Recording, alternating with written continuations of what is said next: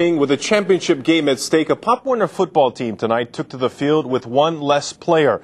It was dedicated to Gino Kanahele, killed in a moped crash last month.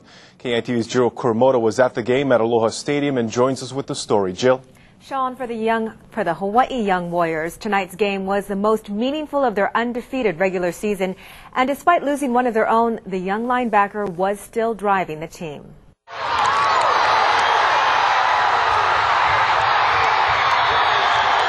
With every play, Gino was there. We had that rain earlier when the game first started.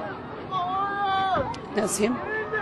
3 weeks ago, 14-year-old Gino Kanahele was killed when he lost control of his moped on a tight turn on Kokonahua Road. For me, the past 3 weeks been crazy and hard because I gotta hide my emotions for my kids.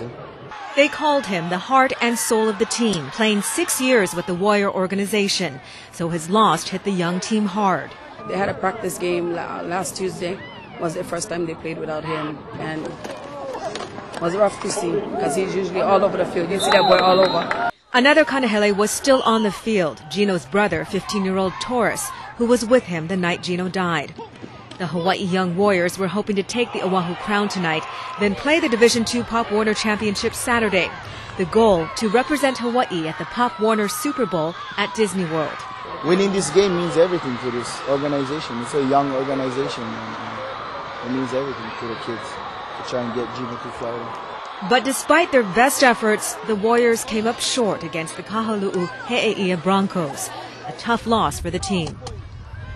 Now, the final score tonight, 12-8 Broncos, but what the Warriors lacked in points, they made up in passion. And despite the loss, they can still be proud of their record season. Reporting live, Jill Kuramoto, KITV4 Island Television News.